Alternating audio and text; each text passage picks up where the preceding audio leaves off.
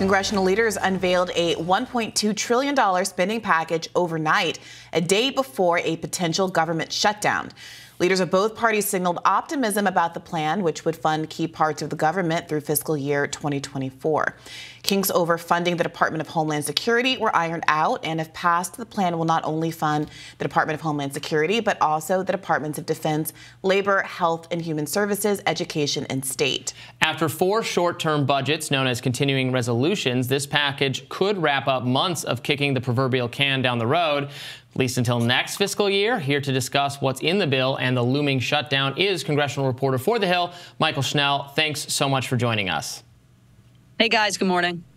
So where do we stand? I see a lot of unhappy Republicans, your Matt Gaetzes, your Chip Roys, saying that the speaker ought to have gotten more, not that he could have possibly gotten everything they want, but that this deal is not what conservatives want.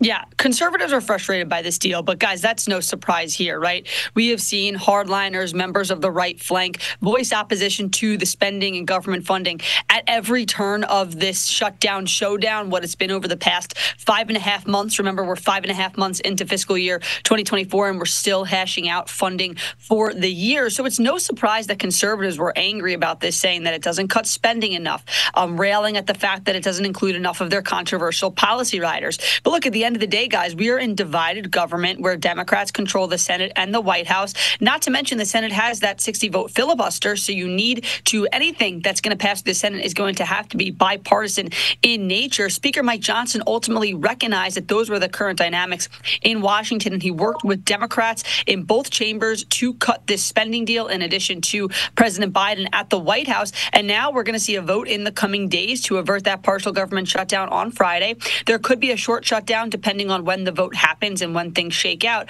But we will officially put a close on fiscal year 2024 government funding. And guys, fiscal year 2025 is just around the corner. So be ready for maybe a short pause in government funding conversations for a little bit, but that's expected to pick up very soon after. Michael, I want to come back to this idea of why Republicans are upset. I mean, I think your point is completely accurate. There should be some expectation that there's going to have to be bipartisanship to get anything done in a divided Congress.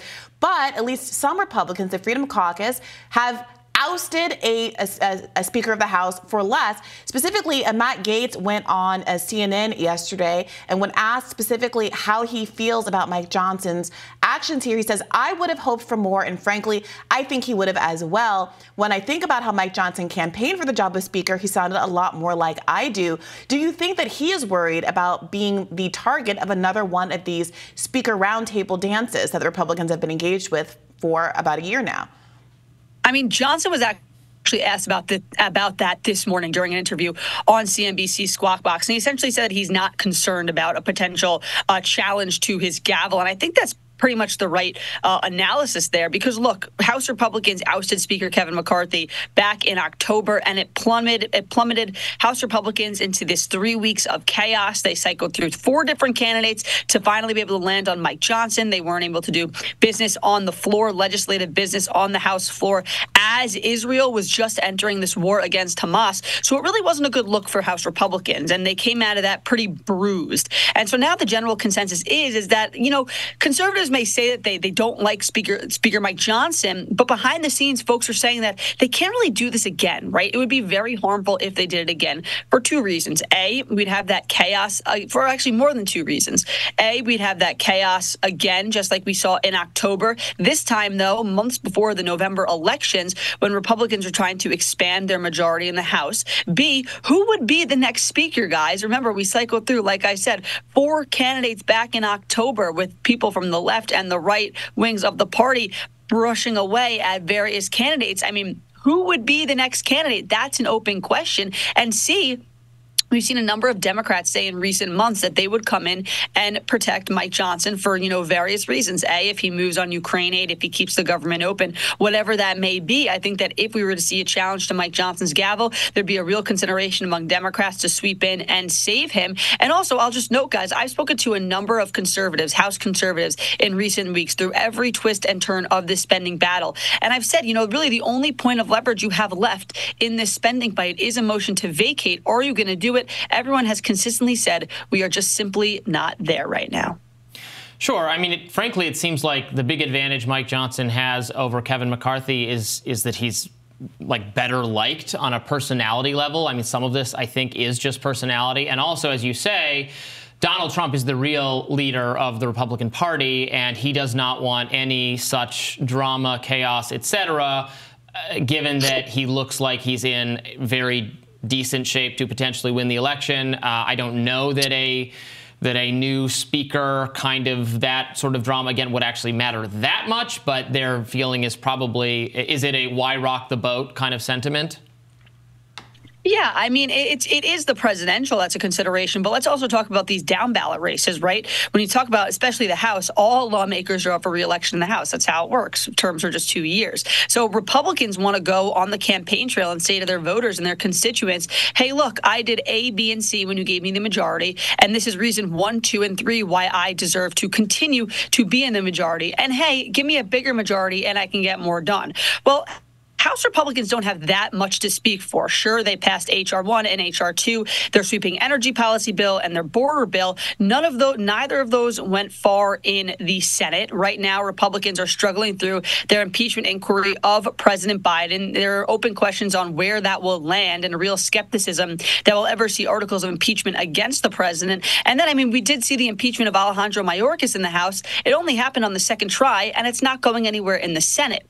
So if you throw in then another speaker conundrum and another 3 weeks of stalemate in the House, that's not going to help Republicans when they go back home to their districts and say, hey, this is what I did for you, and this is why you should, vote for me again and keep and expand the Republican majority. So, of course, the presidential is always a consideration, but Republicans in the House particularly are also mainly looking at expanding their majority because they say, the Senate map looks very good right now for Republicans. If former President Trump is able to return to the White House, and if Republicans can expand their majority or at the least keep it, they'd have that trifecta, what it's called, in Washington, and they can do a lot of policy over the next 2 years.